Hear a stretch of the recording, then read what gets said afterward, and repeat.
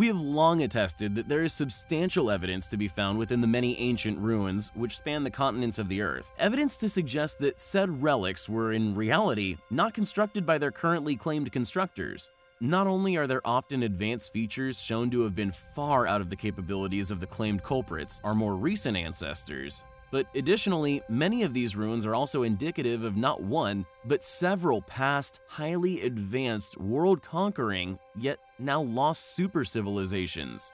Evidence which indicates that advanced civilization has flourished and fallen many times, a legacy currently lost in the past, yet as the evidence of their lives, and indeed the dates of their demise, becomes a pursuit of modern researchers, they're now fortunately beginning to unravel here in the modern age, and the Toba catastrophe is one such area of study.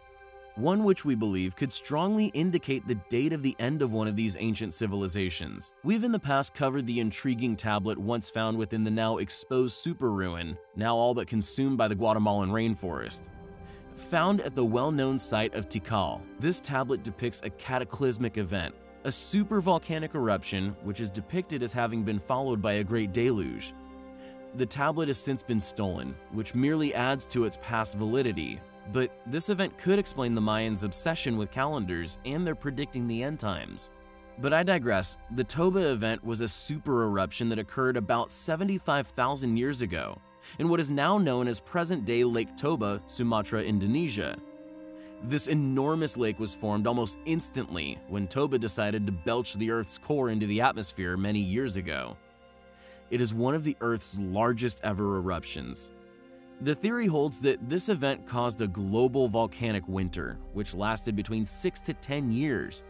This also triggered a 1,000-year-long cooling episode. If there was a densely populated civilization alive at the time, a civilization akin to that of the Guatemalan megametropolis mentioned previously, now estimated to have had a past population in excess of 10 million, such an event and the long-lasting climactic changes which followed would have devastated crops and industry as a whole. In such a huge event that it would have undoubtedly made a past civilization crash, an event that even us within our own technological age simply could not cope with, and would also unquestionably experience a population crash and a grinding halt of practically all industries and economies.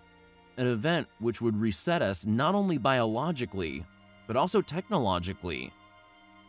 Why were the Mayans obsessed with end times? Why were Neoliths obsessed with solar activity? Perhaps they experienced something which caused this fixation. And it is not just us who suspect this event having once caused trauma and death. In 1993, science journalist Ann Gibbons also posited that a population bottleneck occurred in human development about 70,000 years ago, and she suggested that this was caused by the eruption.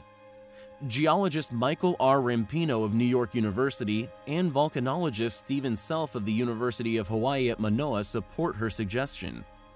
In 1998, the bottleneck theory was further developed by anthropologist Stanley H. Ambrose of the University of Illinois at Urbana-Champaign. However, predictably, the event's consequences, along with the many global winter theories, remain a touchy subject within mainstream academia and is still a highly controversial area of study. Did the Toba eruption cause the demise of a past lost civilization? With this date of 70,000 years, it at least gives us a target for exploration, one which we find highly compelling.